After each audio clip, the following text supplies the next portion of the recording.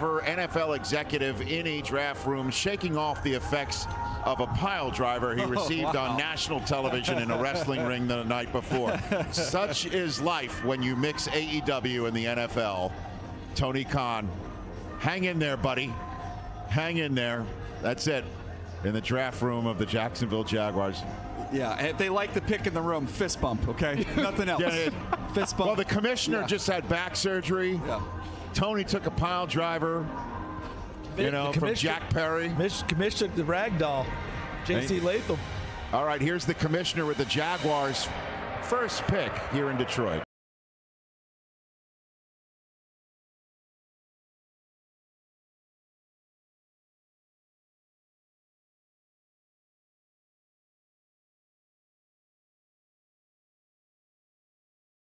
Ridley, in comes Brian Thomas Jr. And in comes Ian Rappaport. Ian?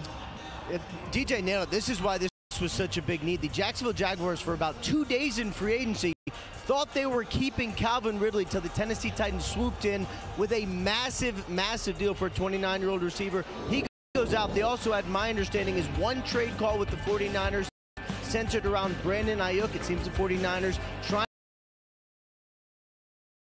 to get a deal done with him, maybe keep him. So the Jaguars say, you know what, we are going to take a replacement Brian Thomas, a super talented receiver. All right. The Jags. And as you can see, Gabe Davis, Christian Kirk, Evan Ingram, Trevor Lawrence, Travis Etienne is obviously there.